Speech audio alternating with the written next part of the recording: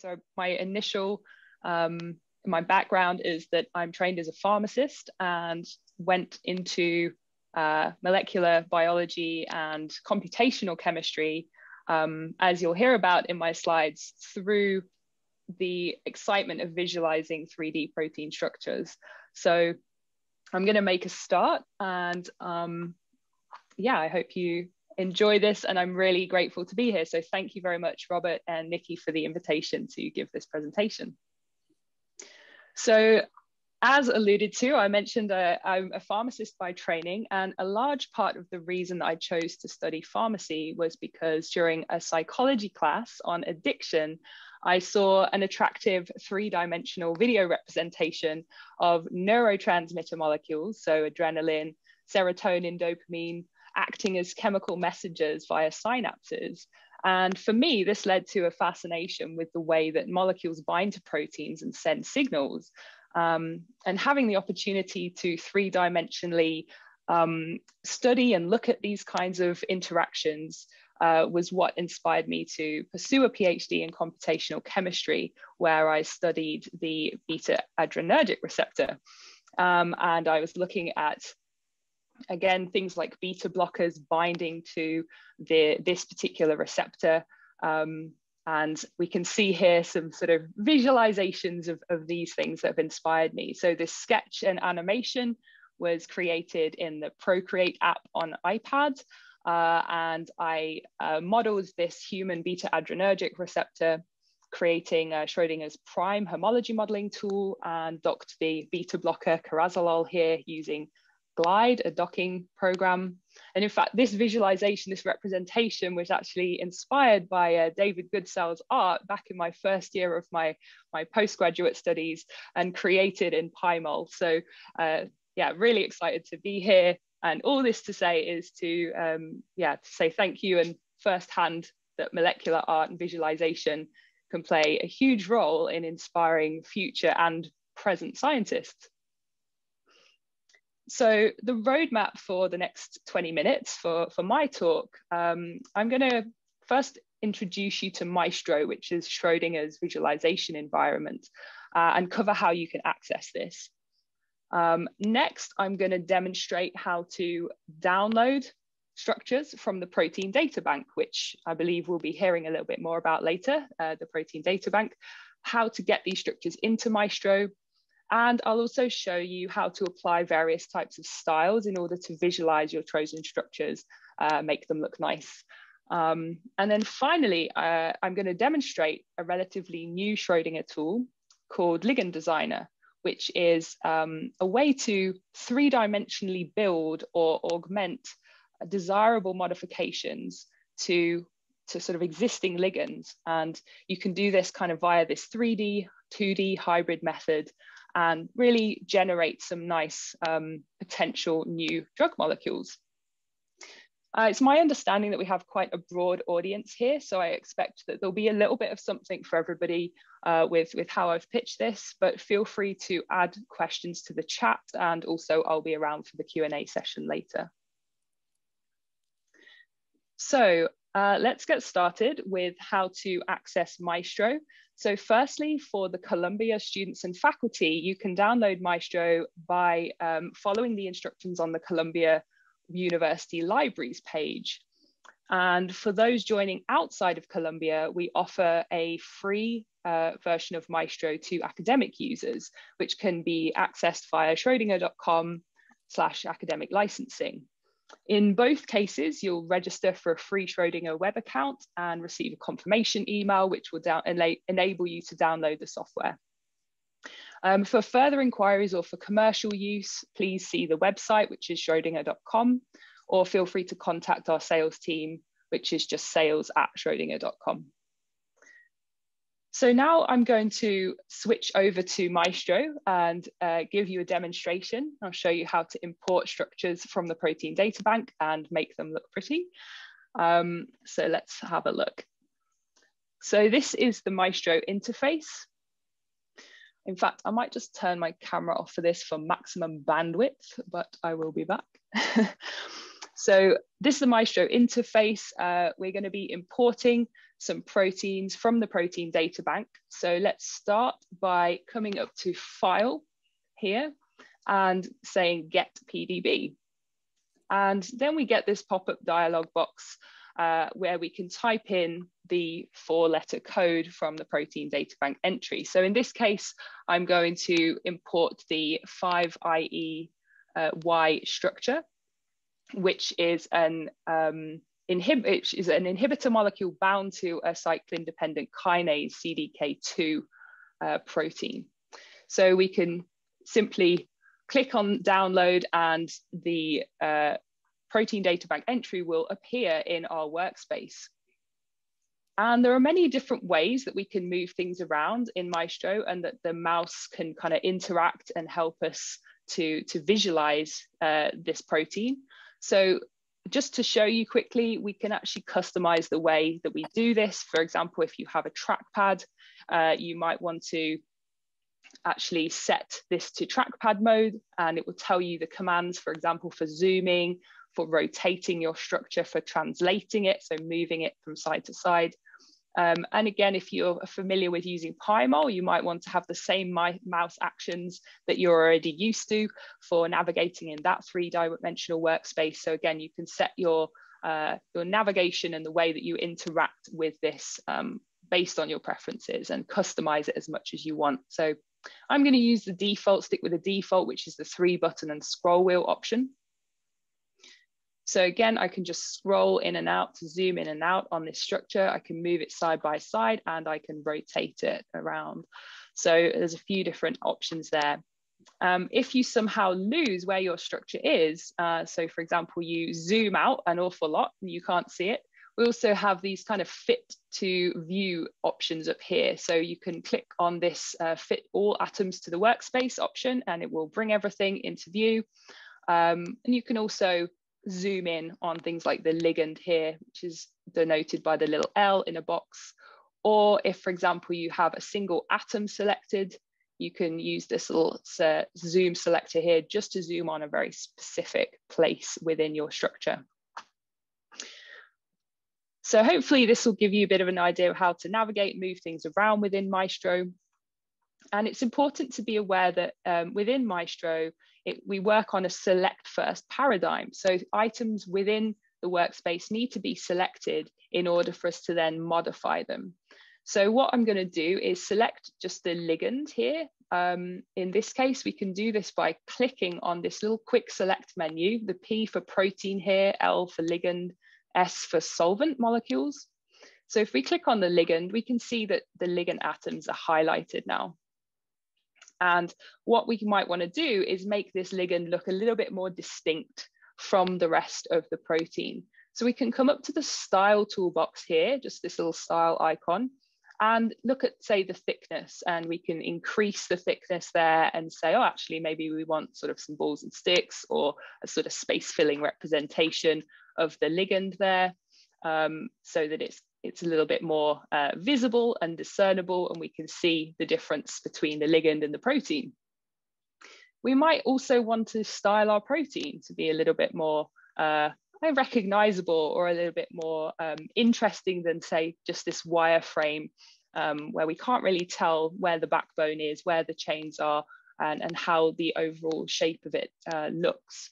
So we can do this again by just selecting the protein atoms, coming up to our style toolbox, and choosing ribbons, which is a way of showing the secondary structure of our protein structure. Again, we can color this in different ways. So we can color it specifically by secondary structure. For example, here we've got the alpha helices in red. We've got some nice beta sheets here as well in this cyan kind of color, and the coil that connects them in gray here. We can color this also by where it is, so the position. So it will kind of give us a nice spectrum color from sort of red through to blue based on the position. So you can get an idea here that you can really customize things and make things look a sort of very specific way based on your preferences. So The next thing I'm going to show you is how to apply a surface. So again, I'm going to make sure just to select the protein. We don't want the ligand to be part of this molecular surface. So we're just going to click on the style toolbox again and click on the surface option. And now we've got this nice looking sort of blob, which is perhaps, again, a little bit more characteristic if you're used to seeing proteins in this kind of form or visualizing them in this way.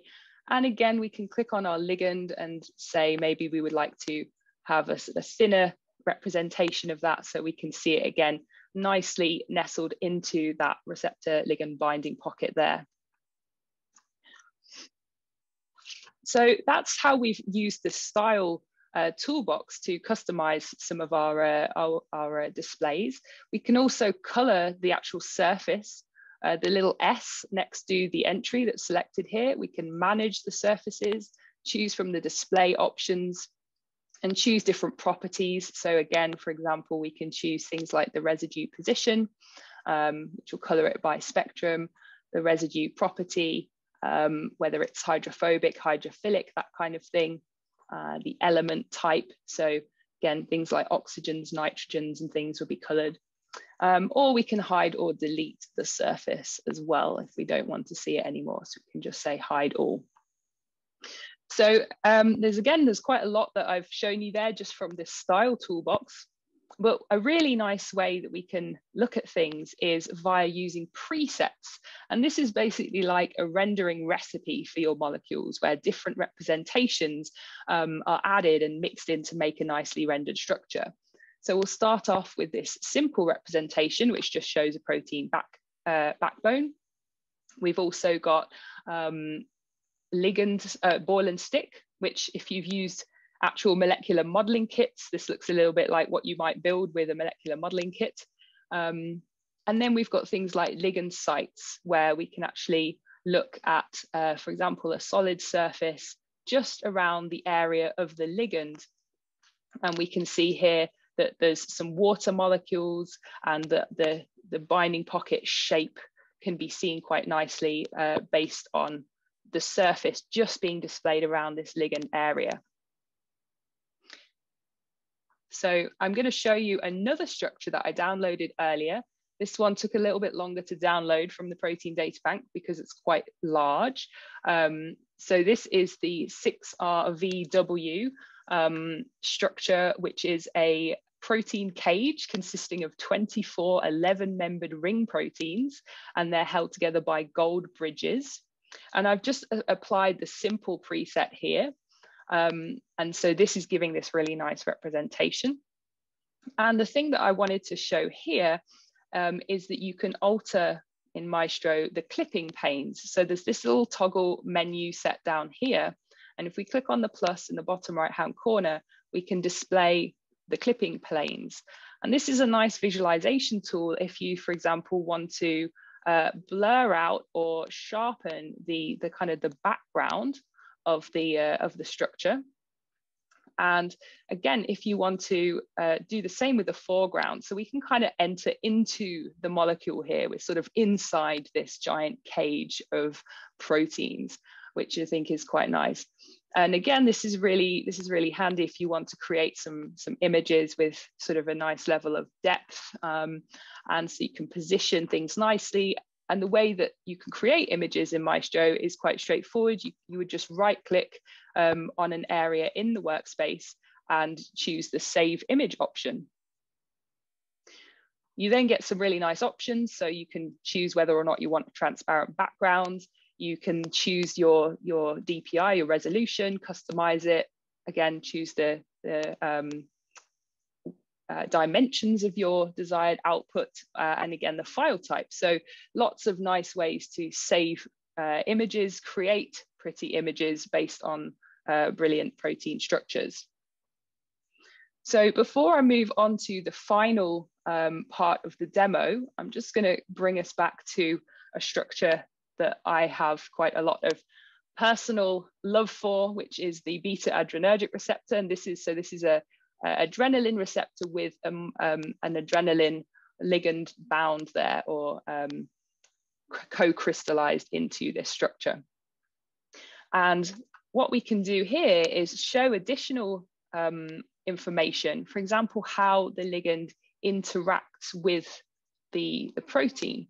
So if we do this via the ligand site, we can see actually a little bit more information about the types of interactions that are taking place here. So yes, it looks quite busy, but we've got some dotted lines here, some yellow dotted lines where we're seeing hydrogen bonding between the ligand and the receptor molecules. And another way we can show this in Maestro is via this ligand interaction diagram tool up here, which is in our favorites toolbar. We can click on this tool and it will give us a 2D representation of the ligand binding site. Oh, it's disappeared. Oh. There we go.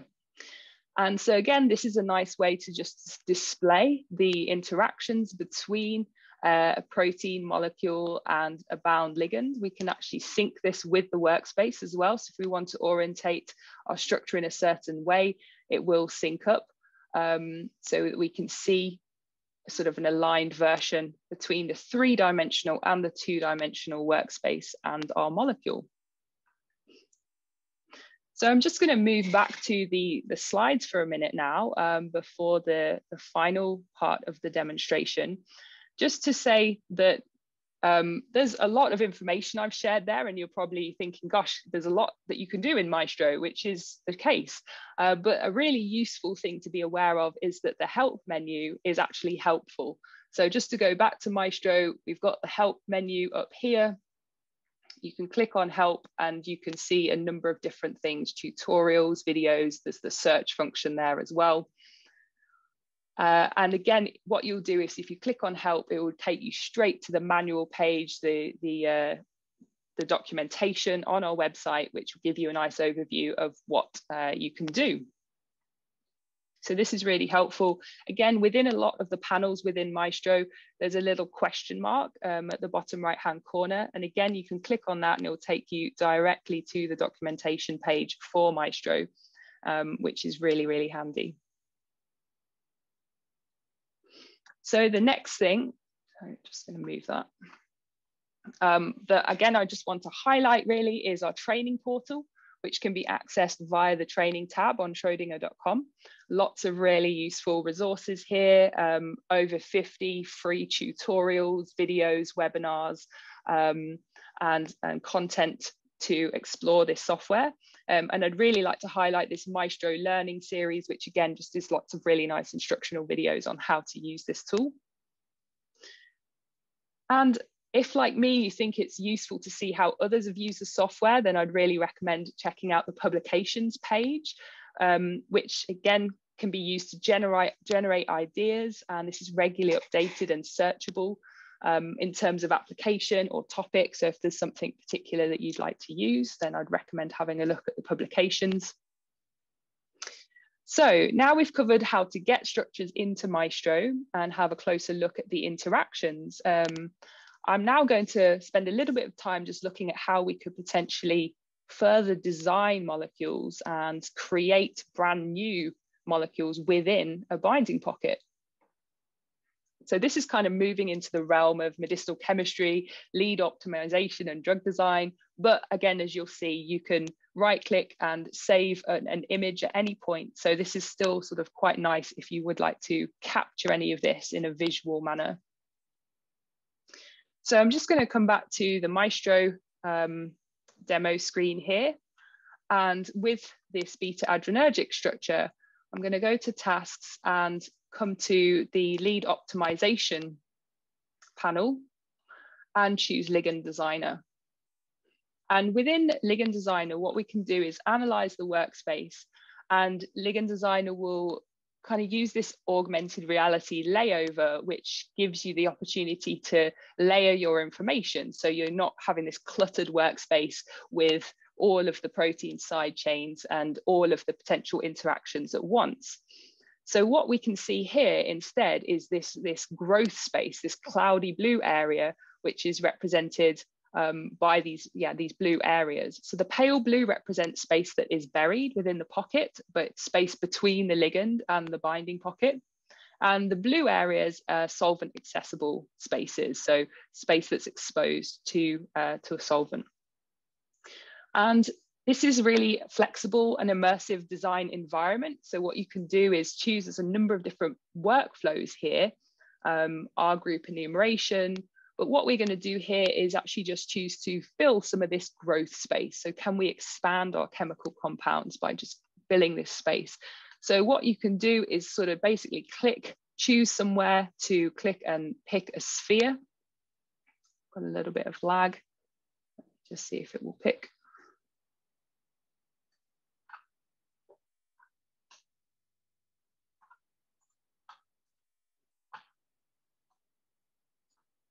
I've got the spinning wheel. So we can click, we should be able to click anywhere in this space in order to pick a sphere.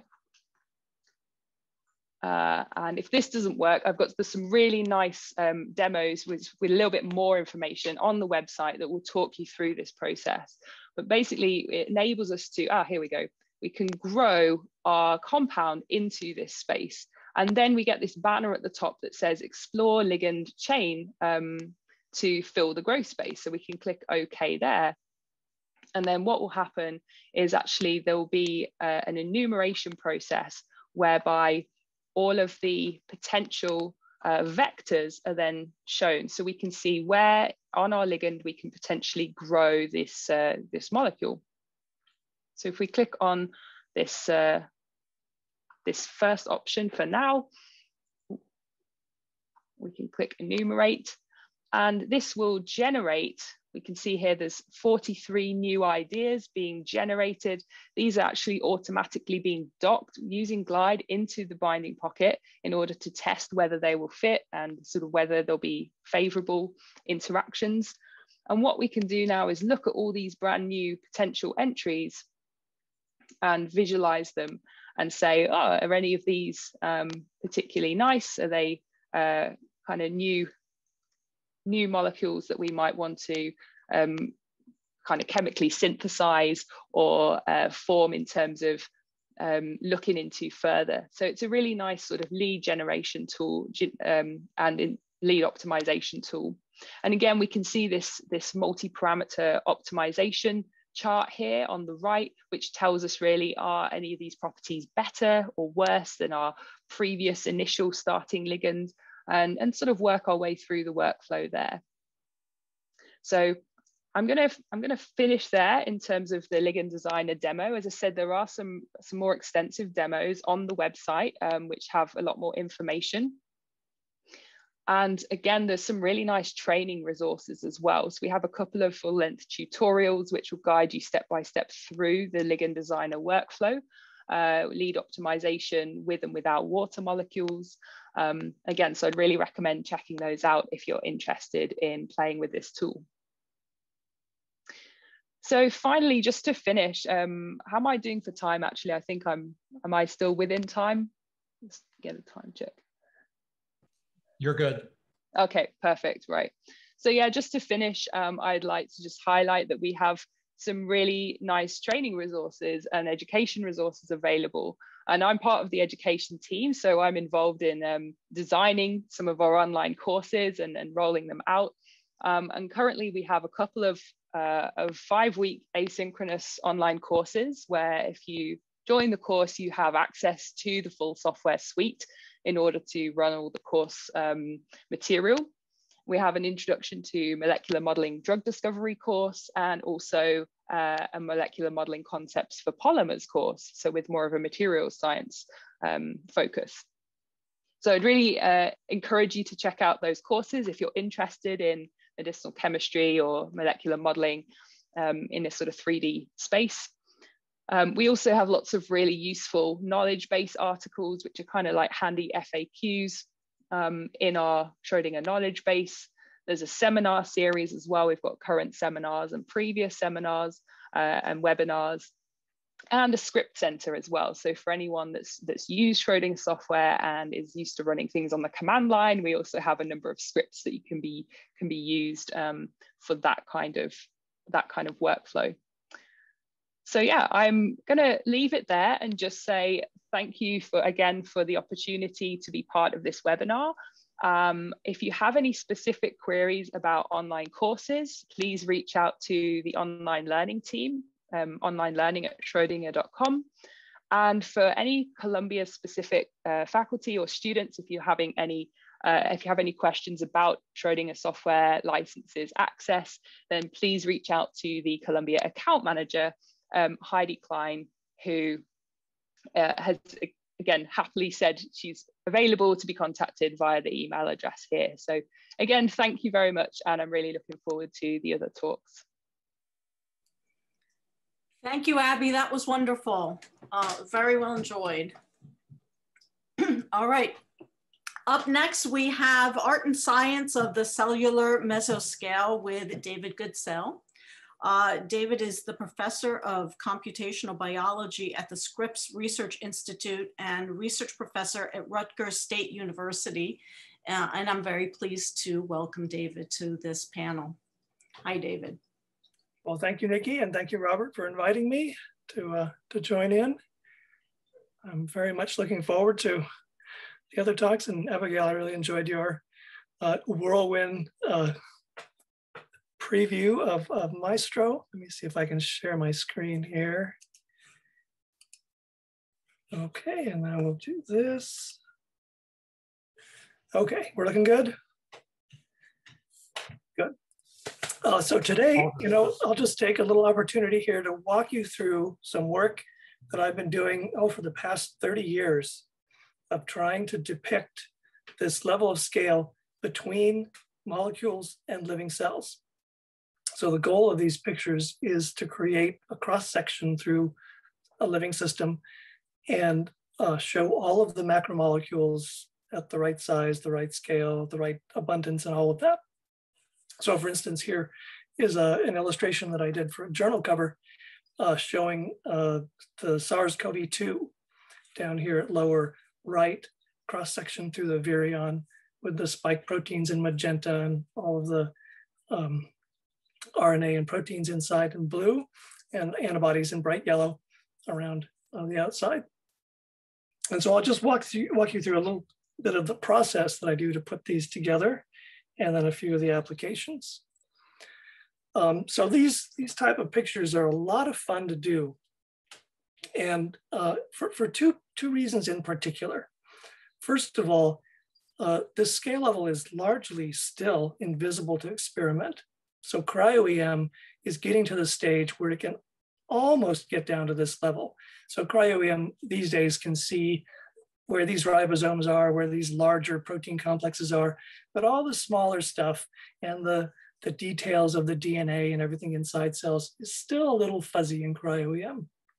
Who knows, maybe in 10 years, they'll be able to see everything, but at least for now, we really need to synthesize these types of visualizations from a bunch of disparate types of data to try to imagine what we could see if we could actually see it. The second fun thing about this is that it's a really nice opportunity to integrate the current state of knowledge about a particular system. And so here's an example. Over here on the left is a picture I did of an E. coli cell back in 1999, when there was almost enough information to support this kind of integrative approach. And then over here on the right is one that I just completed a couple of weeks ago, updating everything on as much information as I could find about it. So you can see there are lots and lots and lots of differences. There's a lot more information on this wonderful flagellar motor, a lot of details about that. Lots of proteins that are intrinsically disordered, like the little arms on the pyruvate dehydrogenase complexes, these little arms coming off of the ribosomes. I think it's L12. I'm no longer drawing this HU protein like a nucleosome because there are structures for that. The whole replosome is, with the replication fork, is much more complicated now. It's not a tight little complex. It's all connected together with floppy chains and stuff. So just tons and tons of information, kind of underscoring the growth in knowledge over these past 20 years, 20, 30 years in every aspect of this, all of the individual molecules, how they're arranged and how they interact. So I'll walk you through the process here for a picture I did back in the earlier part of last year, right when the COVID scare was starting, and we didn't really know a whole lot about the virus at the time. So I thought, I needed to start creating some pictures to start having people think about the structural biology of this and have some images as a touchstone for thinking about it. And so I did this picture back in February last year, showing a coronavirus surrounded by respiratory mucosa. So all these green strands are mucins, and the yellow guys are antibodies. At the time, almost nothing was known about the new, at the time, novel coronavirus. So I based this on the previous SARS virus back from, what was that, 2019? Or in 2015, because there was a lot more information on that. And so the first thing to do, and half the time for putting one of these pictures together, is trying to dig up enough information to support it. And so the kind of information that goes into this, first of all, I go to the protein data bank and look for as many structures as I can find, and use whatever your favorite viewer is, like Maestro. And here I'm using one of the viewers at the RCSB protein data bank site. And so I use this to get the shapes of molecules and measure off distances to get the size right, stuff like that. Unfortunately, there are also molecules that aren't structurally characterized as well as that. And so I have to use other resources for that. In the middle here is a model that I was doing in my lab of what the RNA and nucleoprotein looked like, a coarse grain model of that. And so I used that research result when drawing the picture. I also dug up a bunch of cryo-EM pictures of the whole virion to make sure that the virus was the right size and the spikes were, that there were enough spikes. And unfortunately, there are some proteins that there just isn't any structural information. So down at the bottom here is the best I could do for the membrane protein, which was going to uniprot and just figuring out what the length of it is, the number of amino acids, and predictions on which parts interact with the membrane, and then kind of faking up a picture of the molecule that's consistent with that information. Some process pictures of putting the painting together. I do all this with traditional media. Start with a pencil sketch up here, bringing together all of the information that I've dug up. Transfer that to watercolor paper and just start dropping in colors one at a time. It's kind of like paint by number at this point. So here the spikes are in, here all of the mucins are in, and the interior of the virion. And then after all these little white spaces are filled in with background molecules, here's what the final one looks like. The whole process, start to finish, generally takes 15 to 20 hours for a picture like this. So I do a lot of this work in association with the RCSB Protein Data Bank. So we decided at the time to do some other types of activities to take advantage of these type of pictures. And so we did a coloring book a version of the painting and sent that out to the universe out there. And at the time we were all glued to our screens, right? Because it was really our only way to interact with people was through the computers. So we got a really nice response back from social media of people just doing all kinds of fun stuff with this this coloring activity, all the way from young kids doing things. A lot of adults spent some time playing with it. Some fluorescent paint here in the middle. There's all kinds of stuff. These came just for free on Twitter. It was really quite an enjoyable time. And for the first time, actually, I had a really close contact with a lot of people that were using these illustrations. And so for the painting, almost all of the responses were this kind of a thing, which was saying that the painting was kind of defusing the virus for people, was making it a way to get a handle on it, to think of it as an object that you can understand and fight. And since the colors were nice, that kind of helped diffuse it as well. And so that was really nice to see. And also got a whole bunch of comments from people talking about how they were using the exercise with their kids as a way to talk about the virus and the scary things that were happening in our lives at the time. And again, just trying to take the edge off it all, to just make people understand that it's a thing that they could understand and fight. It wasn't an invisible enemy. So that was really nice. So in the months since then, more and more and more and more information, of course, has come out about the virus. And so I've been doing paintings every couple of months, trying to keep up with the immense amount of knowledge that is being gathered about the virus. And so here are two recent ones I've done in the past couple of months. Over here on the left is a picture of the virus fusing with the endosomal membrane inside a cell, incorporating a bunch of new information from cryo-electron microscopy. So the SARS-CoV-2 actually has far fewer spike proteins than the previous one. And people are finding that they're also really floppy, that they bend a lot. And then there's the RNA and the nuclear protein in the inside. It's still really fuzzy what's going on with that. It appears to be these little clumps, punctate complexes, as opposed to a long rope-like strand. But when I was doing this painting, the details of what these proteins look like was completely done by intuition, not based on real solid structural biology. Over here on the right is a very idealized conception of the mRNA vaccine, like the Pfizer Moderna vaccine, showing the RNA on the inside and these pegylated lipids decorating the outside, all surrounded by blood plasma. And so all of these paintings that I do, I'm very lucky working with the RCSP Protein Data Bank that they're making them available on the site for use for education or whatever people want to use them for. So that is always fun to get this work out into people's hands.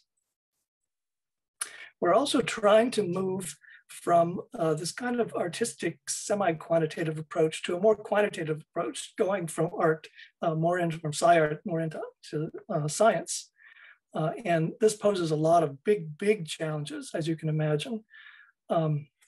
So over here is a picture just recently completed in the lab of a mycoplasma cell, a whole mycoplasma cell, including the DNA, the RNA, the proteins, the membrane, everything. This was done by a postdoc, Martina Martin, and a really talented programmer in our lab, Ludovic Outen, with our CellPack suite of protein programs.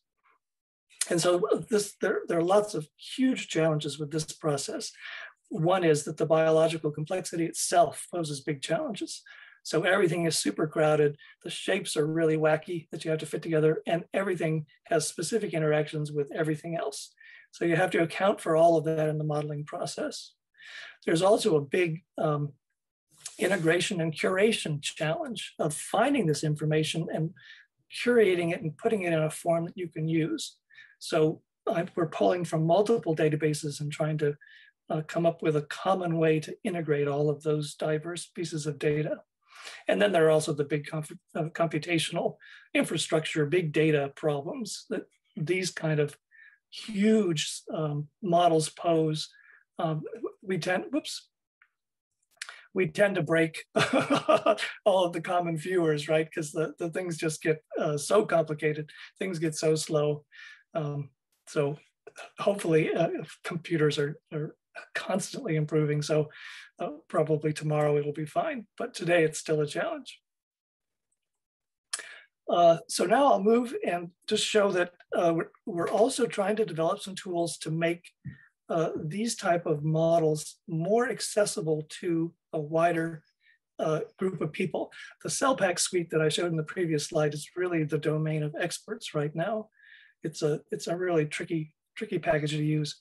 But this tool, CellPaint, is designed to be useful to high school students and undergrads and whoever wants to use it. So it's modeled after a typical digital painting program where you pick brushes and you draw stuff into a palette or into a screen space. And so over here is a picture of, again, SARS-CoV-2 surrounded by blood plasma, the cell down here at the bottom. All the molecules are over here in a palette. You pick them and draw them in. In the recent version, we've also, based on a lot of user response, included a panel that allows you to pull whatever molecule you want from the protein data bank and create custom brushes for that. So if you want to do your own system, that's now possible. Show you a quick little movie here just in action, what it looks like. This is sped up by 5 times, so I don't actually draw this quickly. And so here we are dropping in the membrane and the spikes and moving them around in places that we want, adding membrane protein here, picking a bunch of soluble molecules, drop in a few antibodies, and then raising the temperature at the end to kind of mix everything up. So the goal is just to make it really easy for people to create these kind of illustrations so they don't have to spend the 20 hours it takes to research and paint these things. And a lot of the scientific details are taken care of you. So membrane proteins stay in membranes and they come in at the right size. So all you need to do is place them and make sure you have the right number of them. So that's not right. And so if you're interested in playing with this, it's freely available on our site. Up here, the URL is up at the top.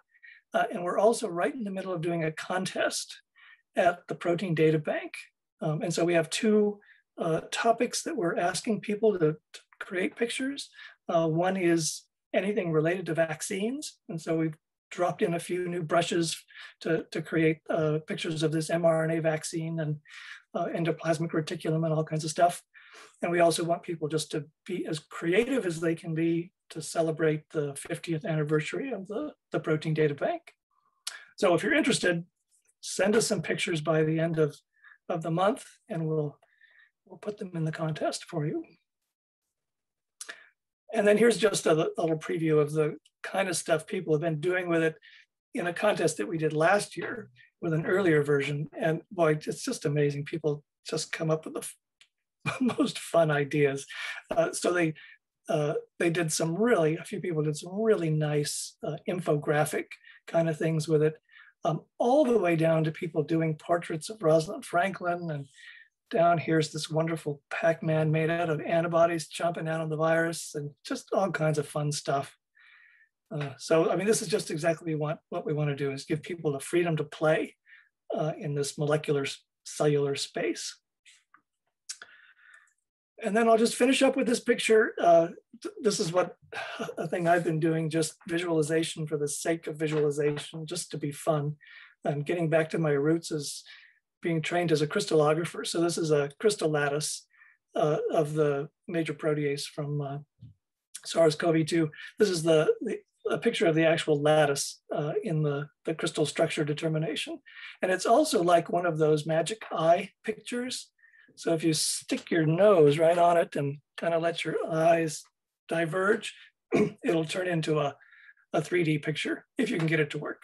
Some days I can get it to work. Some days it doesn't work so well. Anyways, a bunch of these are on the RCSP-PDB site as well.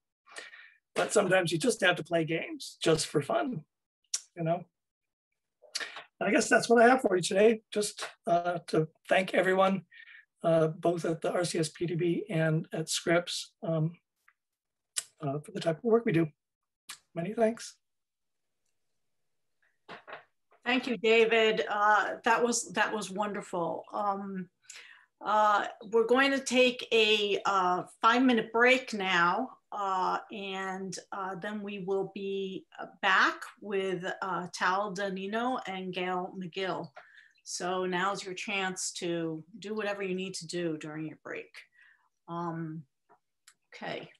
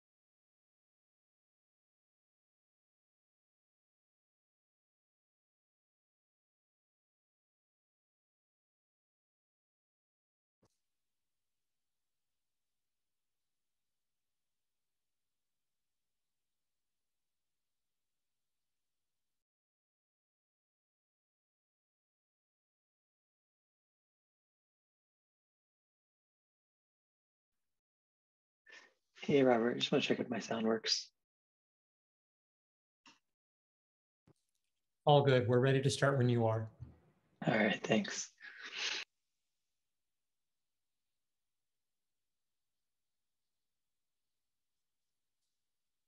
So give it 1 more minute and start at 1:53. Okay.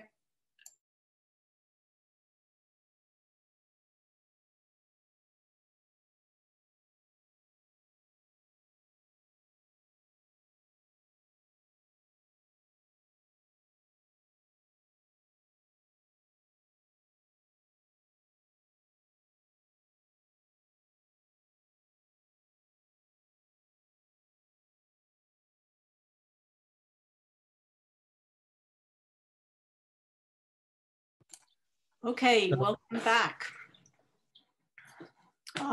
Next person up will be Tal Danino with his presentation on bacteria as a new medium for art and science. Tal Danino is the professor of biomedical engineering at Columbia University. Welcome, Tal. All right, thanks, Nikki, for that introduction. So I think I'm going to switch gears here a little bit, talk about a slightly larger scale of thinking about bacteria. And it's really something that's been on our group and many other groups' mind, and especially in popular culture with this concept of the microbiome and all the bacteria that are in and on your body and have a vital and important impact on our health. They do things like produce vitamins and ward off pathogens and stimulate and regulate immunity within our bodies. And so the idea is that we could manipulate these niches of bacteria, for instance, by taking probiotics or fermented foods, and that this could improve our health in some ways. So this has been really an exciting concept in the last decade or so. And sorry, I just realized that I'm not on video. Okay, sorry about that. And so our group, is really interested in this concept of using bacteria and probiotics as a therapy, but more so in trying to really tweak and genetically engineer a single probiotic or community of probiotics to have an impact on health and disease. So that's where synthetic biology comes in. It's really an engineering discipline that tries to design, build, and test in an iterative fashion new functions in living organisms. And the goal is really to try to create what we think of as living medicines. It's an entirely new class of medicines to be inside your body and surveil for healthy and disease states, and then respond in a particular fashion. Maybe that's making a drug or producing a diagnostic of some sort. And many groups are working on different organisms. We have primarily focused on bacteria, and we engineer them by building what we call genetic circuits. These are kind of like electrical circuits, or you can think about them as a computer program embedded in the bacteria that allows or engineers bacteria to really have them sense a particular signal or signals and then respond accordingly. And we do that by programming the DNA of bacteria like E. coli. So I'm not going to get too much into the detail of that, but you feel free to ask if you want to know more about how we engineer bacteria. So this concept has really been around for the last 10, 20 years ago. And even when I was a student, I built this circuit that you see here inside of a bacteria. And like we talked about, it's an abstract piece of DNA here that programs the bacteria. It has a couple of genes with these boxes. And what the sequence does is essentially has the bacteria produce fluorescent GFP molecules in an on and off rhythmic fashion. And in addition to that, also allows bacteria to communicate by making some of these small molecules. So it's not just a single bacteria that we're programming, but a community. And so when you look at bacteria under the microscope, and specifically into their fluorescence channel, you see that they can actually perform this interesting behavior. So this is a colony of bacteria. It's about the width of a human hair for sort of sense of scale. And every bacteria has that genetic program, and they make this molecule that travels between them and allows them to turn on and off in synchrony. And it's quite effective at this scale, but because that molecule can only travel so fast, it really, in larger colonies of bacteria, turns into these traveling waves, almost like the waves in a crowd in a stadium. And this is an interesting type of bacterial behavior called quorum sensing. It exists naturally in communities of bacteria, and it's how they communicate and tell each other when to trigger coordinated and virulent behaviors, but we've reprogrammed it here in sort of a different fashion. And one of my favorite movies is actually here, where this colony of bacteria begins to grow, and it only starts to fluoresce when it hits this critical density. So it's quite clear in this movie, when they hit a critical density, they fluoresce, and there's not a critical density on the border, and they repeatedly fluoresce on sort of the interior and the intermediate areas. So this, is one of my favorite microscopic videos that I took as a student, and we called it the supernova, because it looks like something you would see in outer space, even though it's something on very much the micro scale. In fact, I found this picture of a cake that my friend made me with an image of the supernova. And I remember at that time, nobody really wanted to eat it because it looked like it was made of bacteria. So it was just sort of left intact there. And so probably, you can appreciate, I was seeing all these things as a student, and they really look like works of art in and of themselves. And as other students do, this for me was the sort of the first time I started thinking deeply about how to use the visual arts to communicate science, communicate our own research. And that started with outreach activities and presentations and things like that, just communicating with these very visual and even hypnotic movies that allow viewers to really see what we were seeing and really be involved in the research.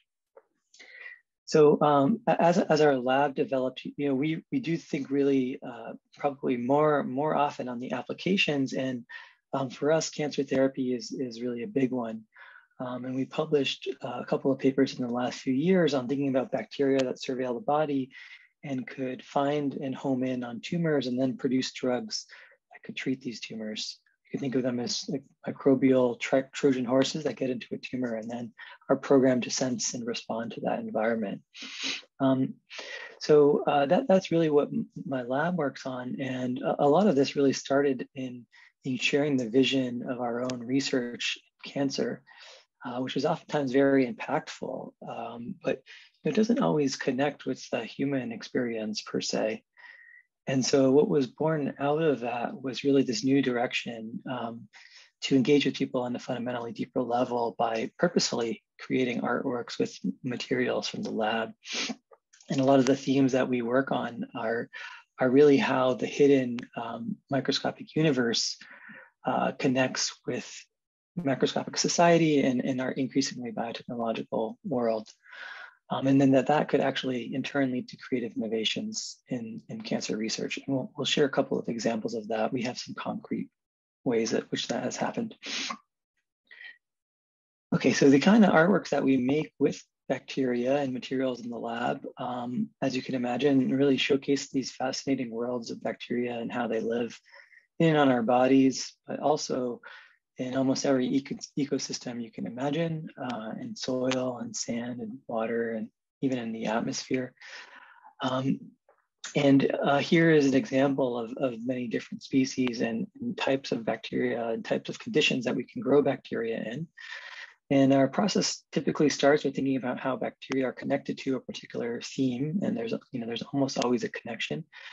And then we sample these bacteria, grow them in these special conditions that make them form these fractal-like patterns. And so what you're looking at here is, if you look at a particular dish, we usually put a drop of bacteria here, and then they grow outwards in these fractal or snowflake-like patterns.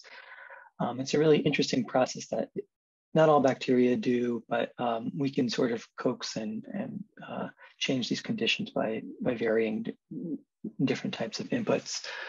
Now, each Petri dish, to us, looks like its own little universe. You can't tell if it's something at the bottom of the ocean or in a faraway galaxy, similar to that supernova image that I shared. And that's why we call this series the microuniverse. And if you think about the color, these aren't false colored, but they're actually physically colored with scientific and artistic dyes that are oftentimes used to classify bacteria and differentially take up these dyes to allow us to create levels of contrast. And we oftentimes play with this notion, I think if you didn't know any better, that it seems like we perfectly calculated and arranged these bacteria in exactly this way within a dish. But it turns out it's very unpredictable, and every dish that we make is extremely unique. We can never reproduce any one of these images. And so that's where this balance of the chaos and the control comes in. One of the themes that we touched upon: how do we control nature or our probiotics in our research, for instance, and how bacteria sometimes don't care about those plans and evolve and become essentially collaborators in the artworks in themselves. So I'm going to share a couple of the different images and versions of this. This is a science communication effort at the Liberty Science Center. We think a lot about the different ways we can show bacteria. Sometimes it's an image or a light box behind the image or a print, and sometimes it's the physical material itself. So actually in these slide mounts here that you see on the right, we actually cut out the physical pieces of bacteria and we can project through them on a carousel projector. We've done that a few times in some venues. And then we've created more interactive like exhibits by using augmented reality on a smartphone. That's one of the ways that I think we try to highlight the really dynamic presence of bacteria. Even though they're so small, they're incredibly active. And so we try to highlight this in different ways with different kinds of technologies. It's an example actually of a time-lapse video of a bacteria. It's one of my favorite ones that is called Proteus mirabilis. So, you know, for us as a science lab, we think about, you know, how does this happen? That's one of the interesting questions to us. And two, from a bioengineering perspective, can we engineer behaviors like this? And actually in synthetic biology, our technical abilities to do that are actually not quite there yet.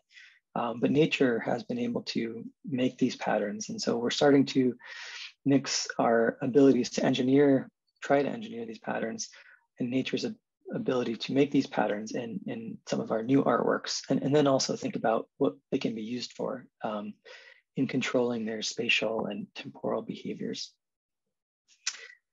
So this is an interesting bacteria that we sampled in the sand from California. You can zoom in and see these bacteria. Again, bacteria are too small to see, but every dot is probably maybe 1 million bacteria or so. So we're not quite at the microscopic level here, but there's still a lot of intricate detail.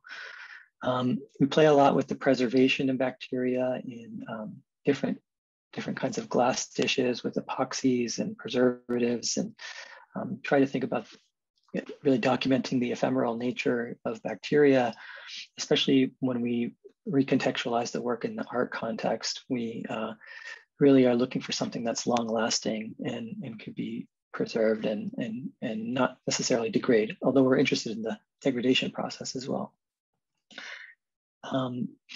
So I would say that we've done this in many different ways, and we started out really quite broad in the visualization and working on the aesthetics of bacteria. And then I think especially thinking about the themes of the microscopic universe and the impact on society. And then over time, we really started to develop more distinct projects that allowed us to cover topics that were interesting to us. So this next one I'm going to talk about is a project called Consensus. And this is a Petri dish you see here with a sampling of over 400 people's bacteria that we got from a company that's called Consensus. And they're known for creating the Ethereum cryptocurrency. It's kind of like Bitcoin. And they essentially, 400 people touched this communal punch bowl and we grew different species of bacteria from that. And so this concept sort of lends to the idea of community identity and interactions and how elements interact with one another, for example, in human organizations or in this company that is actually similar to their blockchain technology, very decentralized and flat. And so we drew a lot of similarities between those sort of systems level interactions with what happens at the microscopic level, which bacteria in these cases really just communicate with one another in a pretty democratic way, so to speak. And there's not like a leader in the flock of animals or something. It's really a more decentralized and emergent type of system.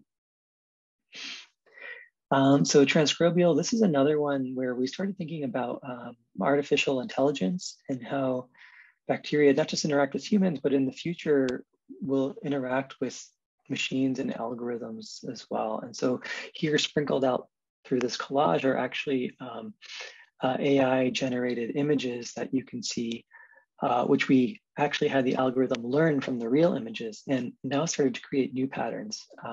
So essentially creating new examples of digital lives of bacteria that that had never really been created before. And so I think we got excited starting to think about how to create life beyond the biological realm and how in the future there will be this interaction between humans, bacteria, and AI.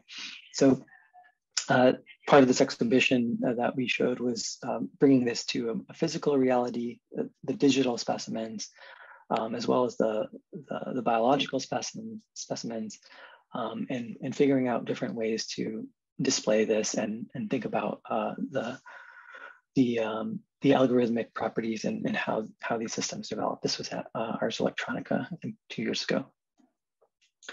I'm going to briefly go, I'm not sure how much time there is left, but just really briefly talk about another 2 projects. This one's called Fossils, just so you could see some images. We thought about bacteria and the fossils they left behind, because you see these, very large pictures of very large sculptures of dinosaurs in museums, but bacteria really didn't leave anything visible. So we made these sort of projections of what it might look like and thought about the relationship between these early living organisms of bacteria and how they still coexist with us today. Okay, so we thought about how these bacteria coexist, and lately we've been also thinking a lot about sustainability and how we might be living in a post-pandemic world, and we were inspired by images of aerial farms and thinking about how our systems, agricultural processes and climate change and things like that are all impacted by soil that the bacteria live in, and there's a lot of really interesting connections there. And then lastly, we work on images and actually create some out of cancer cells, both digitally with histology or cancer cell images, or we actually print with cancer cells. We do screen printing. You can see them here on the glass and make some connections to some of the sort of science and policy events, especially in cancer research, that have been happening over the last century. And this is a print with over 1 billion cancer cells of this old poster from the early 20th century that tried to raise awareness about cancer. Okay, so I just wanted to end on this image, and this is one that was a collaboration with Vic Muniz. It's a mandala that was a symbol of life and the universe, and it's completely made out of cancer cells. And so this was, a really interesting collaboration for us. And this is where science and art really intersected, in that to create this image, it's only about 1 centimeter in size. Took some sophisticated technologies that at that time, maybe 10 years ago, were, I don't think existed, or were either really challenging to make so accurately. And so we had to develop some of these technologies to make images actually for art. And that allowed us to think about the scale and how we can see both the image as a whole, as well as the single cancer cells as you zoom in on these images.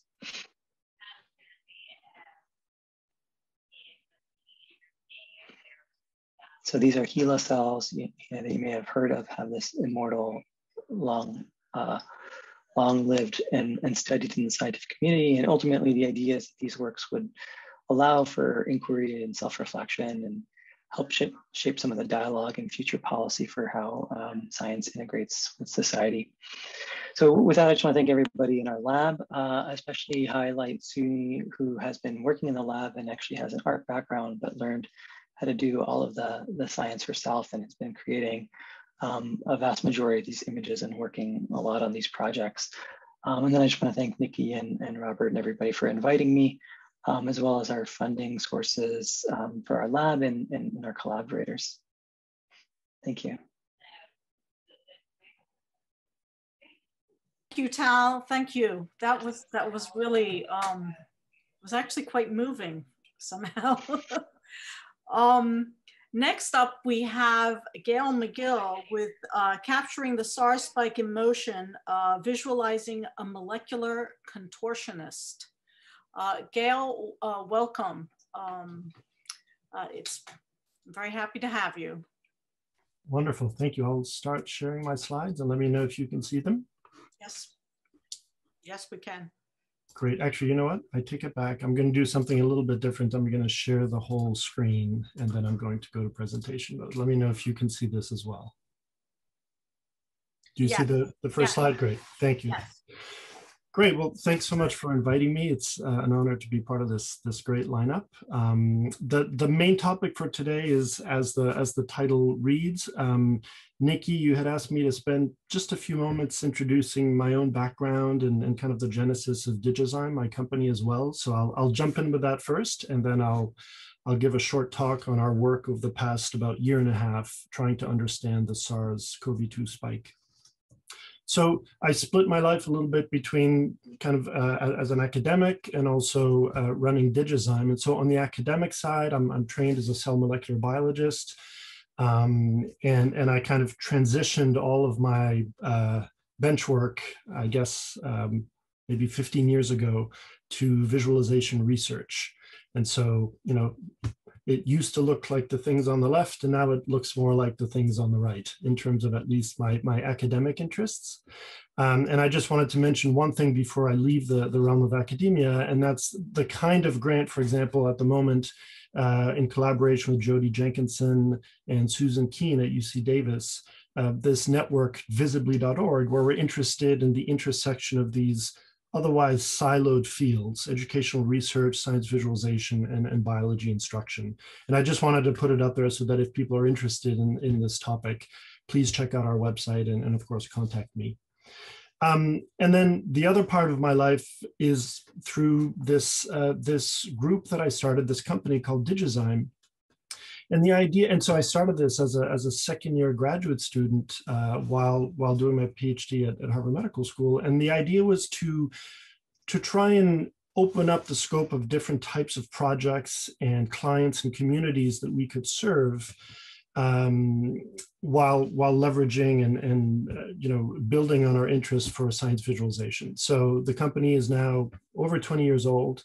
It's still a small team, but I think I'd like to think it's a rather unique team because everyone is dually trained in both art and science at different levels. And I think that makes a difference in the way that we approach our projects and the types of projects that we can engage with. And so to give you a quick intro to DigiZyme, we've done a number of different types of projects for different industries. I won't go through all of them now. I've just put together some really quick examples, everything from more, you know, kind of infographic type pathways. That's a, you know, poster that went out in every issue of Nature now, I think about 15 years ago. That was kind of a summary at that time of pathways in human cancer, of an extremely simplified summary, all the way to images like the one on the right, which, of course, as anyone can tell, is deeply inspired by the inspirational work of David Goodsell. It's kind of our poor attempt at one of those. But we've also done, you know, our projects take us everywhere from kind of the photoreal, whether it's insects or devices, or in this case, part of a dust mite eating a skin flake off a scalp at the Boston Museum of Science, to a mosquito about to take its first suck out of a juicy arm. So it's been a lot of fun because through the company, we've been able to really engage on a wide variety of topics.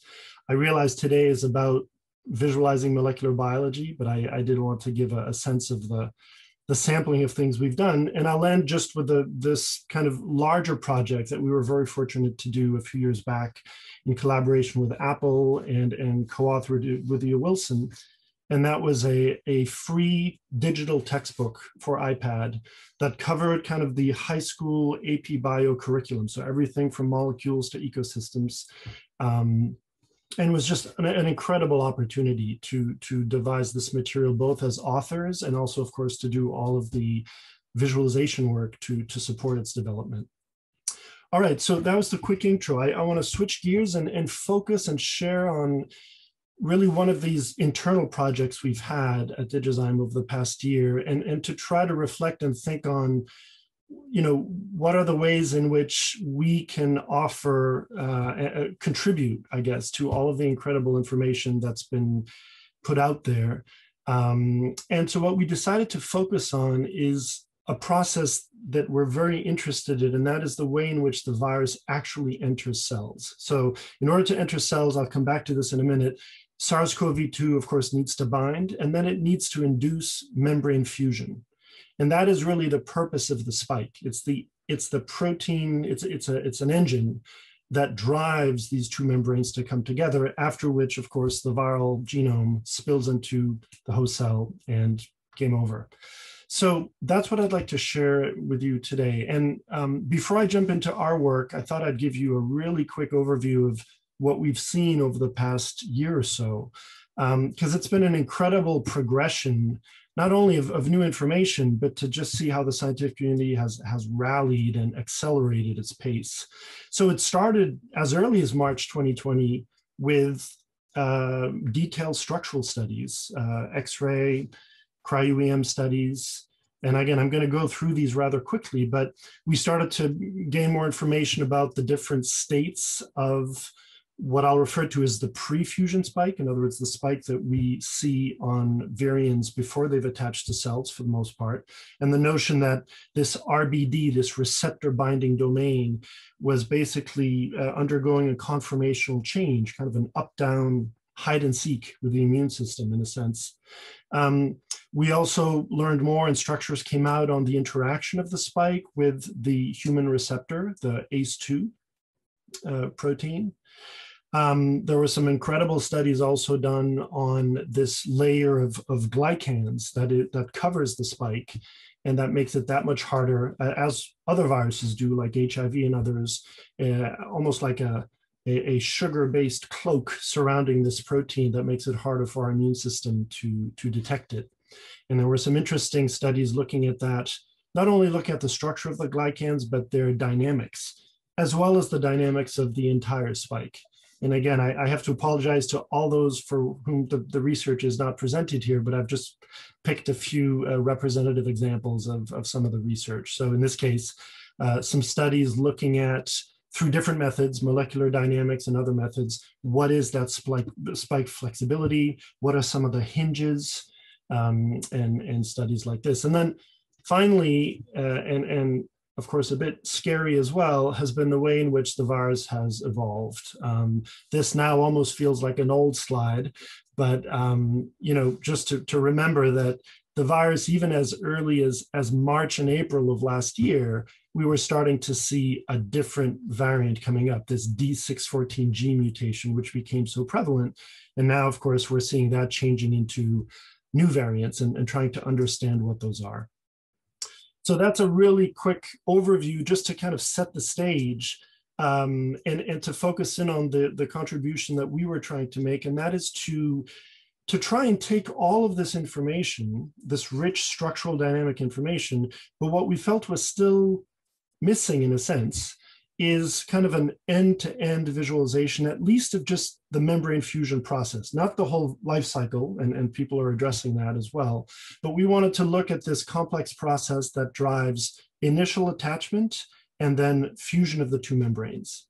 And so for those of you who are not familiar, it's at its very basic, it's what's shown on screen. It's the process of taking two entities, both surrounded by membranes, and getting those membranes to fuse such that the contents of the virus get onto the inside of the cells.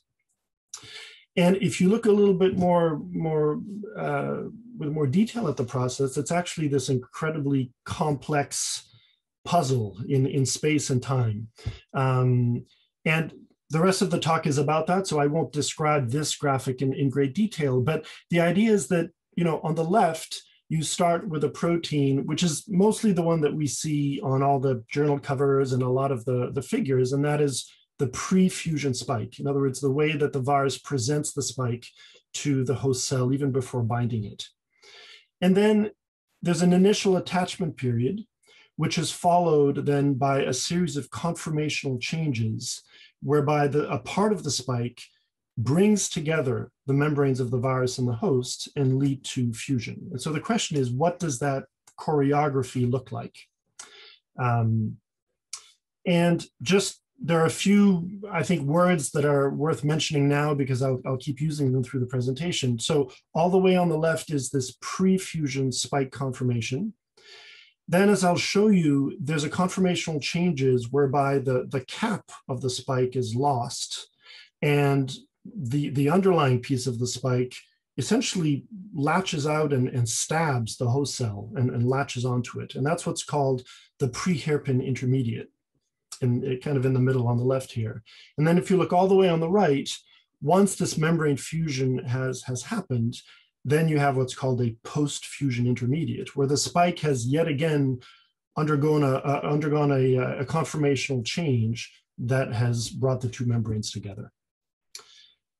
And I think it's worth mentioning also that in order to create the kinds of visualizations that I'm about to show you, we don't just look at SARS or CoV-2, we look at other proteins that are part of a much larger family of what are called class 1 viral proteins. So for example, other viruses like HIV or flu or even Ebola and others have proteins on their surface that even though they may look rather different upon first inspection, the underlying mechanism by which they drive membrane fusion is essentially the same. It's the same, it's a variations on a theme. And so what I'm showing on the left is the SARS-CoV-2, influenzas in the middle, HIV on the right. I'm going to remove these cap proteins, which are usually the parts of the proteins that mediate initial attachment to a cellular receptor. But that cap is then lost only to uncover this other portion, which in the spike on the left is called the S2. And so that is the actual fusion machine. And I'm highlighting some of the helices in different colors. Notice that they all share kind of a central set of orange helices called the central helix. And on the outside of those are folded these other alpha helices in yellow.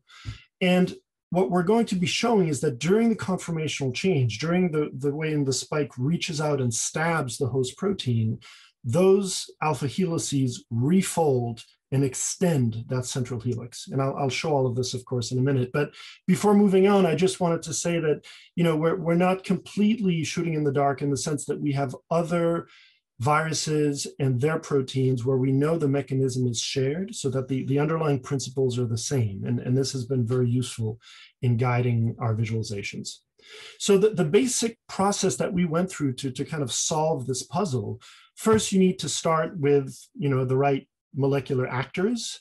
And despite, of course, the protein data bank being this unbelievable resource, more often than not, the proteins that are there because of the ways in which they were solved or the methodologies are either truncations or have gaps in them, or just some domains. And so the first thing you need to do is to really assemble a full-length model of the protein that you're going to be working with. And to do this, and actually, even before I jump into that, I want to make absolutely sure everyone's kind of on the same page in terms of the structural biology of the spike. So I've just included a few slides to remind people about the structure of the spike. So the spike protein is made up of two proteins, S1 and S2. And I won't go into the fact that it actually needs to be cleaved a couple of times by different proteases to be active. But the result is this, this S1 and S2 portion. There is, as I mentioned earlier, as part of S1, this RBD, this receptor binding domain, which will actually contact the ACE2 receptor on the host cell. And I mentioned the glycans already as well. Now, S2 in yellow here is the actual membrane fusion machine. It is anchored in the viral membrane, which you don't see, but is on the bottom of the screen. And that's the thing that undergoes massive conformational changes. Okay, so that's just for context. So in terms of modeling the spike, basically, I wanted to give you an idea. We don't need to go through all the different domains, but S1 and S2 are kind of the two big proteins. Each are made up of these numerous subdomains. And in thinking about the modeling work that we had to do to produce a full-length spike, I just thought I would show you a picture of some of the starting structural information. I included PDB information, but also all of the red structure gaps that we had to model in. And to do that modeling, we actually use our own software that we've been developing for over a decade now called Molecular Maya, that leverages all of the great tools that come out of the kind of Hollywood entertainment industry. So Maya is what's used for a lot of the Pixar movies, the Lord of the Rings, Star Wars, those types of special effects laden movies. But what we're able to do with some additional software programming is to create our own layer of code on top of Maya so that it can receive and work with molecular and other types of data. So in this case, we used our molecular modeling kit to facilitate the filling of these gaps. So what we do is we know the primary structure, so we're able to basically pose these intervening peptides and interactively create these structures in a very rapid way. And I'll have a few more slides in a minute about exactly what is happening when we're posing these and synthesizing these peptides. But I just wanted to show you an example of that. And so once you have the starting molecular actors to work with, then comes the job of actually putting them into motion. And for this, for this, we used a different kit that we've developed called the Molecular Rigging and Animation Kit. And what this kit allows you to do is you can bring in molecular data, and then you can by literally the click of a button, you can create a molecular rig that facilitates the dynamic simulation and animation of that molecular structure. And so I want to be very clear about what these rigs allow you to do and what they don't claim to do, because I think it's important for what I'll show next. So many of you may be familiar with kind of the more hardcore molecular simulation techniques like molecular dynamics. So molecular dynamics is this incredible simulation technique. It's very intensive in terms of computation, but it provides not only a way to, it essentially creates an environment of what your molecular entity of interest is, in this case a protein, what that environment is with all of the different parameters like temperature, pressure, and then it allows you to create a predictive simulation of how that structure will change over time. And in a sense, nothing beats that, right? So that's for predictive simulations, molecular dynamics is still kind of where it's at. Our rigging and animation kit leverages parts of molecular dynamics, but it's not a predictive simulation method. Instead, what it allows us to do in a coarse-grained way is to steer structures to undergo conformational changes where we're still respecting all of the bond distances and angles that we know should be maintained. So we can't stretch things out in ways that are unnatural. But what we save is all of the forces that are incredibly computationally intense to calculate. So we don't have solvent, we don't have hydrophobic forces, we don't have electrostatic forces. And I just wanted to make that very clear. So what I've just shown here in this little movie, for example, is how we can goal a particular peptide chain to undergo conformations between different secondary structures, right? So from a flexible loop to an alpha helix or to a beta strand. And the part of the way we do that is by using other tools in the field, like in this case, things called elastic networks, where we can maintain the shapes of certain domains while steering these dynamic simulations. So all of this background is again, to set better context for what we did with the spike. So back to the choreography of how you go from the pre-fusion spike all the way to fused membranes. The first intermediate to try to understand is the process right after the virus has bound to the cell and the S1 cap on the spike protein falls off.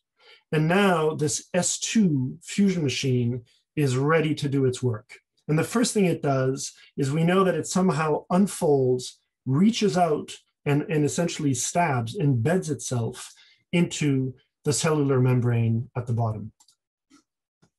And so what we know is that that central helix is basically serving as a core that elongates.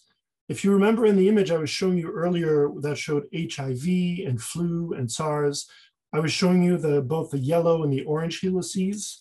I'll go back one step just to show this one more time. Notice that the yellow pieces are refolding into alpha helices that are projecting these kind of teal regions into the membrane. Those are what are called the fusion peptides or fusion platforms. So what you see in front of you now is what's called the pre-hairpin intermediate.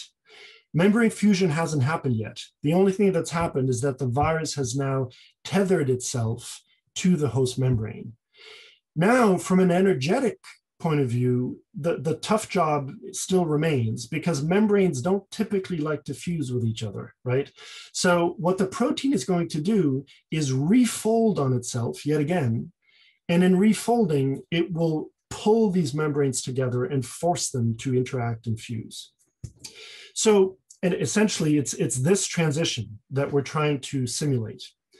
So how do we know what happens? How do we know what this transition looks like? Well, one of the methods that we have that is not a really kind of a structural method in the same sense as X-ray or NMR or cryo-EM, but more of a spectroscopy method is this thing called circular dichroism.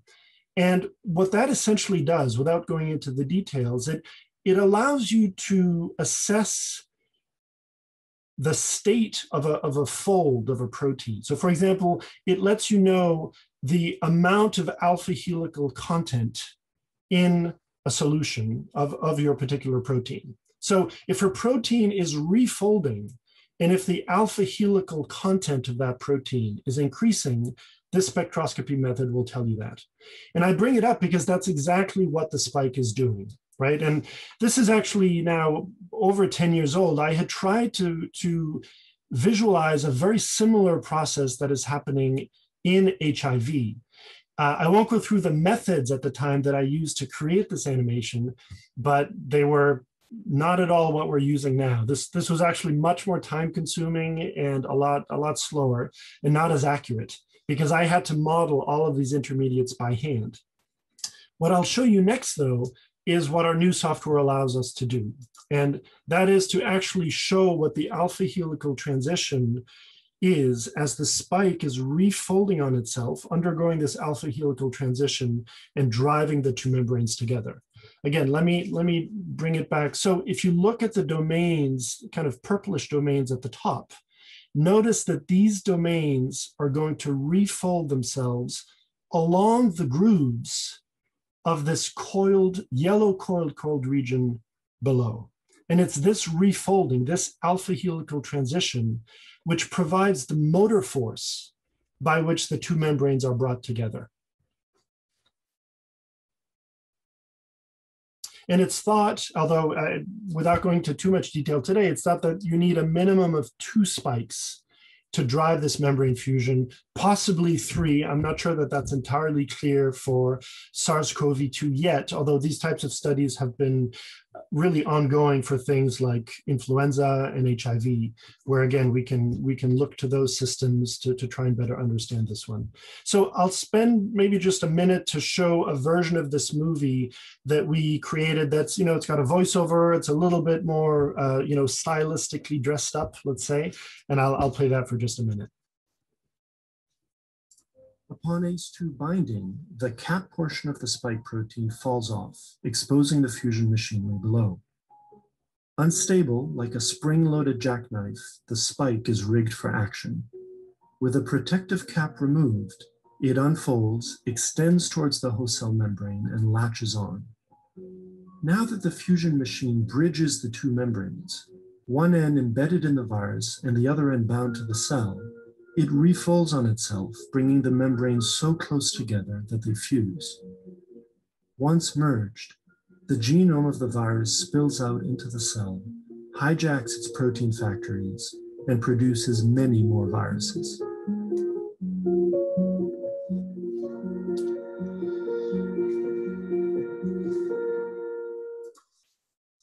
So this is obviously work in progress because as I kind of cringe as I watch these movies again because there's still things we need to add, right? So a lot of these surfaces are incredibly simplified to clarify the mechanism, but also an obvious addition that we have yet to work on is to add the viral genome so that we can actually show how the membrane fusion process leads to delivery of the genome. So I'm going to end the talk with a collaboration that we had actually with 2 labs at Columbia that we were really excited to lend our visualization expertise to the study. And this is a study that came out in Science now just a few weeks ago, I believe, looking at a type of inhibitor that can block this process So as many of you are probably aware, there have been a lot of different approaches to trying to block this virus, all the way from vaccines, antivirals, things that look at more downstream steps in the viral life cycle. But I think a very interesting step is, and of course I'm biased because we look at membrane fusion, an interesting step is to see, can we block the process of that refolding that I showed you? And so in the labs of Perotto and Moscona and others, essentially what they've created is they've used parts of the sequence of the spike, of the S2 region, to create really a kind of an inhibitor that will bind to the spike in its pre-hairpin conformation and block its refolding. And so just to quickly summarize more in static form, this is what I just showed you in terms of the evolution of the membrane fusion process under normal circumstances. And in the presence of this inhibitor, which in this case is shown kind of on the bottom in these red peptides, they're tethered to the membrane through an addition, a cholesterol and another linker. What happens is that linker will now sit in those grooves that otherwise are occupied by the green segment. And by sitting there and having bound that region, the spike is blocked in terms of the refolding. And I can show you this process in motion.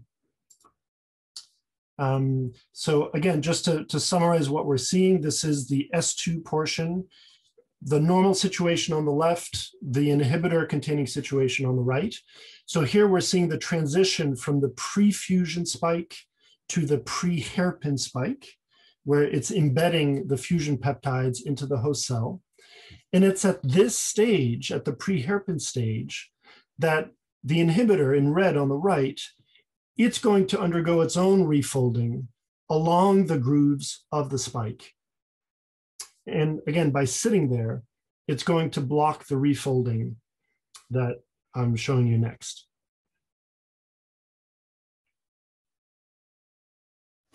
And again, we were thrilled that all the work that we had done to create this visualization and simulation over the past year is something that could contribute to the amazing work of these collaborators. So that's a thank you and kudos to them. So I just want to end by stepping back out and suggesting that, you know, for us, visualization is an exciting way to communicate the complexities of different aspects of science. But I would even encourage all of you to think of it, it's less about the final imagery in many cases. It's more about the process of visualizing things that changes your understanding of the science you're visualizing. And we've experienced this over and over the years, where we'll work with a particular expert, and because we're doing a visualization with them, they will have these mini epiphanies about their own data that the visualization process triggered in them. And I just love this Max Planck quote: "The chief problem in every science is that of endeavoring to arrange and collate the numerous individual observations and details which present themselves in order that they may become part of a comprehensive picture."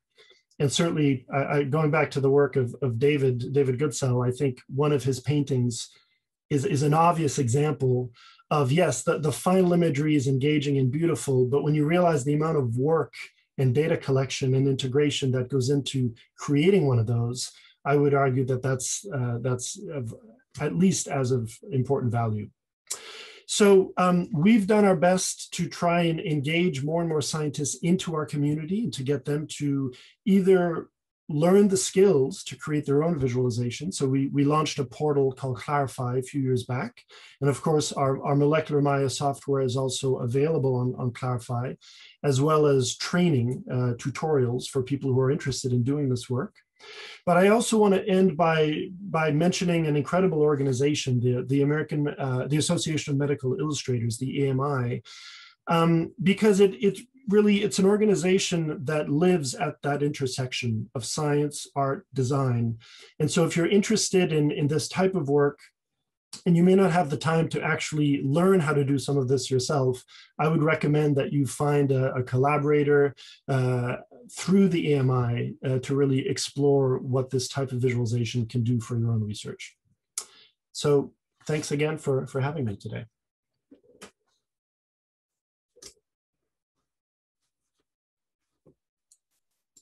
Thank you, Gail. That was wonderful.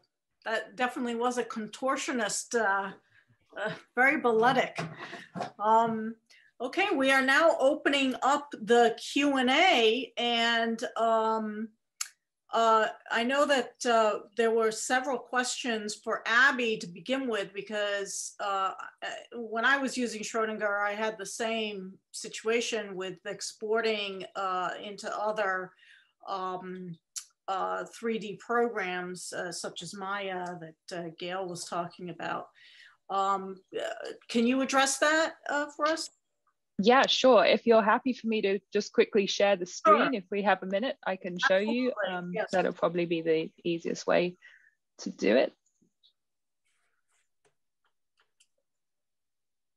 Okay, can you see my screen okay? Yes. Great. So so in Maestro here, the best way to export a structure, if you have a list of structures in your entry table, your entry list here, you can just right click on the entry you want to export and come down to structures or spreadsheet, depending on what kind of data you would like to export. If you're wanting to export a structure, you have an option then to choose the file type here in this menu. So there's things like a PDB, Mol2. If it's a 2D representation, you might want a Smiles file, something like that. So there are a couple of options here.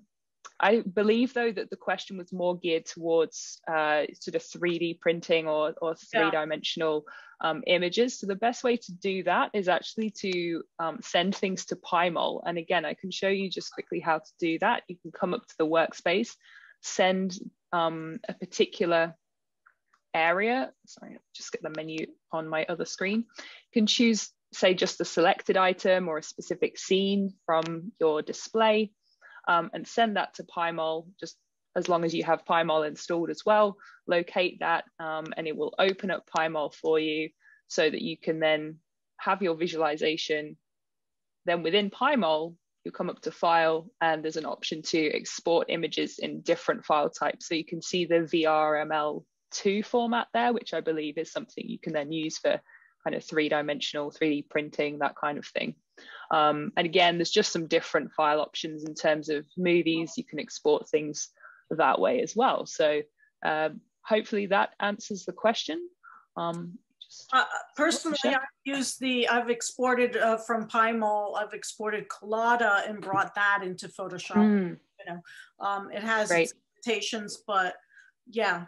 And the videos are easier to export. Okay, and then there was, we had some other questions here. What molecular biology subjects do you feel are underrepresented in terms of visualization? I guess this is for everybody. Which phenomena would you like to see visualized that haven't yet been? Who would like to jump in and answer that one? Anybody feel like there's something? I can start. Okay. Yeah, I can start with that. And to me, the biggest challenge we have right now is the stuff that's coming out of cryo-EM structure determination, that they're giving us truly enormous and wonderful new structures that are breaking everything.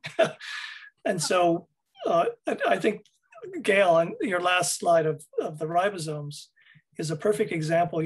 The artists of that probably put a ton of work to make those ribosomes accessible and understandable. And it takes a lot of work to make those things readable now. And I think that's going to be our big challenge, is making that easier in future. I'll add to that, if I may, because the other amazing thing about cryo-EM is not just the size of things, but the fact that we can get a better sense of the multiple states that they live in. And so with that, I would, just as a general, and I'm biased because of the nature of my talk, but I would say that visualizing the dynamics of things at different scales, not just the dynamics in these molecules, of course, exist at every level: individual atomic vibrations, side chains, rotations, domains, et cetera, and on up. And so I think that looking at those dynamics, representing them, and being careful also not to always to depict them in a way that implies agency in the way that they move, which is always a challenge, a whole other question. But just to throw that in there as well, is there's a lot of exciting work to be done there. I remember talking to you, Gail, also about how creating these visuals also really deepens the understanding, and being able to express how to create them is another way of really deepening the knowledge. So I think that's a really good perspective on it. And, plus for visualizing things. Another question we had was, has anyone been approached about working on animated feature films? I know there were some Columbia people. Is it Greenspan? Is that, Robert would know that, but there are, I don't know if anyone in this group has. Has anybody? No. I'd love to work on a new Fantastic Voyage. Yeah. Yeah. To answer Nikki's question, Eton Greenspan. Eton Greenspan, right. Worked on the movie Tangled, about and particularly modeling hair in a realistic way, hair that moved. It's been a real challenge for animators. Mm-hmm, mm-hmm. And we've had members of our team, we have members of our team who, I call them kind of the closeted scientists, because they're actually teaching in Hollywood animation school. So for example, Eric Keller on our team has contributed to, Aquaman and other blockbusters, but the stuff he really likes doing as the self-described entomology geek that he is to animate ants and model insects. And so I think there's some people who are kind of have their feet in both industries. Yeah. Mm-hmm. Yeah. And then there's, do you have a favorite up and coming molecular biology artist? Well, there's a lot of them, so. I'd like to flip that question on its head and say, how do you find work by new artists? I find that incredibly difficult to find. And I'm super lucky that I have this association with the PDB, so people can find my stuff, but I don't think everybody has that opportunity. And Tal, how do people get to your work? Well, this is why we're having this visualizing. This is how this came about, actually, because I posed that very question to myself working at Columbia for 14 years and wondering why isn't there a way to get these people together, because there is a lot out there. Yeah, I think in my experience, it's usually completely random, which is fun in a way. But I mean, I think it would be amazing if there was some, I don't know, resource of people working at the interface, molecular, I mean, just art and science in general. You can kind of look at that. It's worth mentioning and pointing back to the AMI, but also there, I believe, still 4 or 5 programs, at least in North America, that are just unbelievable programs. I mean, the students who come out of these programs, if you look at their portfolios, it's downright depressing in terms of the level of skill. So I find that actually looking at places like, I'm not going to name all 4 or 5, so I forgive me for the others. I'll mention my 2 favorite, but University of Toronto Biomedical Communication Program is absolutely one of the top in my view.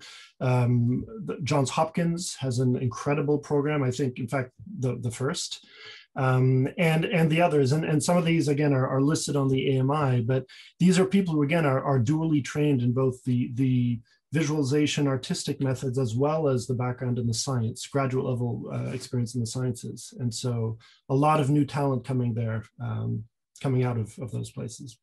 Mm-hmm. So I haven't been to their sites in a while, the AMI site. Are there galleries there that show off that you can go to for inspiration? There's a couple you can either go through there. So there's like the Salon Showcase is one of the things. And of course, it goes without saying, places like the AMI have an annual meeting. that is a wonderful place to, if you want to really go there. But the other way to do it is to just go to the individual program web pages. They do typically a really good job, even in the first year of their training, to get all the students to create their own websites and start portfolios. So even as a first year student, you can go browse, you know, a lot of different student sites and their work. So. I believe that there was a question about David's process. I guess what is fascinating people is that you still are doing things freehand, as opposed to jumping right in with a computer. But do you want to talk a little? You did already talk a little bit about that in the presentation, but anything? Yeah. So the interactions and flexibility of proteins are such that they're actually incredibly difficult to model. And I mean, Gail's whole process there was an example. He's building really sophisticated, specialized tools to address that one system that he's playing with. And so just drawing by hand gives me a lot more freedom to explore those kind of things. I'm hoping that tools like the stuff that Gail's building is going to make it much more possible in the very near future. Mm-hmm. But yeah, and I also, the painting process itself, as probably a lot of people in the audience know, is in itself really satisfying. Well, that's what I was going to ask you. Would you, even if you had the tools, would you want to give up the actual physical drawing by hand? Or would you begin by drawing by hand and then going, maybe importing it into some program? I think it's my personal comfort level and interest is going to keep me drawing, is going to keep me with the brushes forever. Yeah. I can understand that. Okay, let's see. Are there any other questions? Is there anything that I've missed here? I think, Nikki, just to go back to the first question yes. About visualizations, I had a question sort of for David and Abigail and everybody. I was wondering if you can do animations or visualizations of the scale of bacteria, like some of the things I was showing, where it's like a cluster of bacteria and they have different forms of motility. They not only just swim, but they group together and they cluster and they form these rafts and make fractals and stuff. Is it something that you can kind of scale in these softwares, or is it all like at the molecular level, if that's what's available right now? It's all in how you fudge it. So in other words, you can depict literally anything, right? You can make anything, but you start to move away from these kinds of coarse-grained there's kind of a gradient, right, of in the realm of simulation to animation. So one of my slides was showing kind of the more, again, hardcore molecular dynamic simulations where you set up all the rules and then you press play and you let the system evolve, and it's meant to be predictive in its outcome. Then you start to slide a little bit further on that continuum, that gradient, and now you're starting to steer things. So it's still a simulation, but you're kind of applying external forces because you have external knowledge that you want to apply to the system and in some ways save on the computation, right?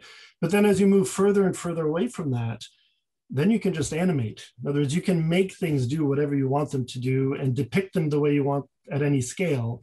It's just that now well, I would say you have to be particularly careful about what you're depicting. Is it just communicating something you already know is happening?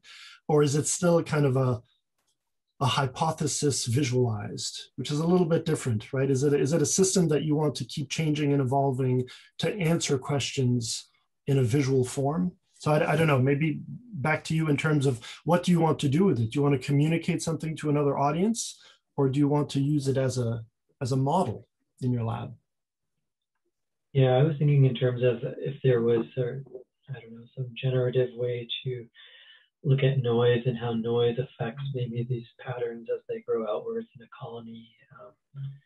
I was wondering if there was just like some hacks, like you said, or ways that you can maybe think of a protein in that software as a bacteria, and then maybe you can kind of allow it to simulate from there. I don't know if that kind of thing is possible.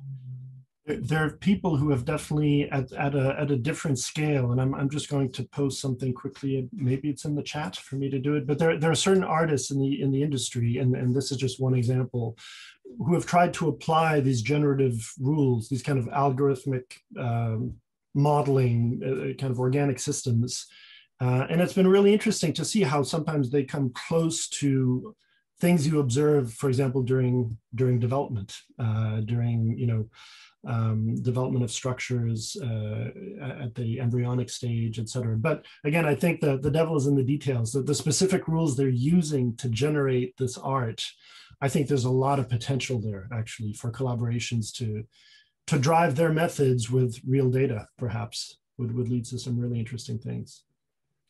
The thing I'm seeing in the field as well from the modeling side is that you can go to the literature and find really effective modeling tools, prediction tools at any one of those levels, all the way from bacterial colonies down to individual proteins.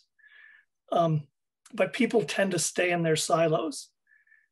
And so there's more of a move now of people coming up with multi-resolution methods that try to link the methods that are used at each of those different scale levels, which is tricky, both in terms of modeling and in terms of visualization.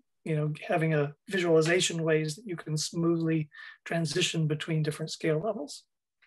So it's very much in progress now. Interesting, thanks. There was there's one question here that says that proteins are both structural and motile. So how difficult is to model movement of a motile protein? Does anybody have an answer for that one? I showed movement, so I guess I should take that one. So motile is a word I usually tend to think of applying more to cells, whereas proteins are flexible and have these different levels of flexibilities, not only in terms of the scale, the physical scale with which they move, but also on different temporal scales. So it's this kind of really rich and complicated set of motions. So I'm not sure actually about the question. In other words, yes, it is hard to show proteins moving, depending on what you're trying to show. If it's specifically a protein involved in motility, I don't know that it's harder than, in a sense, any other protein. In other words, and I don't know, does that even address the question at all? Yeah, I think it does. I think that, yeah. There is one other thing too. Someone was mentioning about understanding the level of difficulty of art and also the importance of art for effective communication of science. So that is something that we may want to touch on real quickly before we end. Because it is getting increasingly more and more important to visualize science. Would anybody like to touch on that?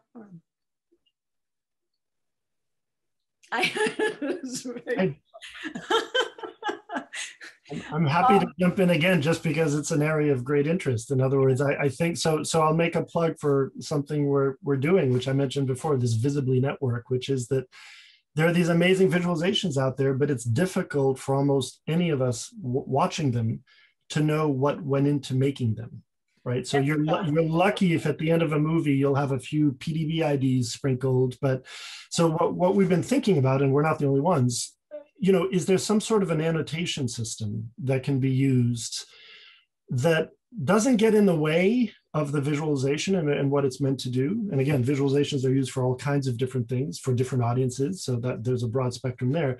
But could there be an annotation system that kind of travels with the visualization, that allows you to get at all of the, not only the data, but I would argue just as importantly, the design decisions that drove the creators to depict something in a particular way? Yeah, so I'll just leave it at that. But I think that would have all kinds of applications, not only in the realm of education, classrooms, but also in scientists kind of looking at each other's visualizations and understanding how much data actually went into that, which is a question I got from David a couple of weeks ago and inspired me to talk more about the simulation methods today, because it's not clear exactly what some of these tools do. And so I think if we can add another layer of information, of metadata, in a sense, on top of the visualizations, in the same way that people reference in their scientific papers, right? That's a no-brainer. Everyone does that. Why don't visualizations have more of that? That's a good idea, actually. There are more and more programs being developed and ways to aid people on all levels, on all skill levels in doing this. So it seems to me like the field is just growing in that area. All right, I think we are ready to wrap up. We're actually 3 minutes over. So does anybody have anything else they would like to say before we all go? And I want to thank you all for coming and doing this. My plan is to keep doing these, you know, semi-regularly over the courses of the semesters. It looks like we are all going to be back on campus in September, hopefully, but so they may be in person. The next one's coming up. All right. Well, thank you. Yes. So thank you, Nikki, and the panelists for stimulating and a fascinating workshop today. Audience, please stay online. The seminar will close, but the audience survey will come up next, and we really very much want to hear from you, particularly your suggestions for topics for future workshops. Thank you again. See you soon. Thank you.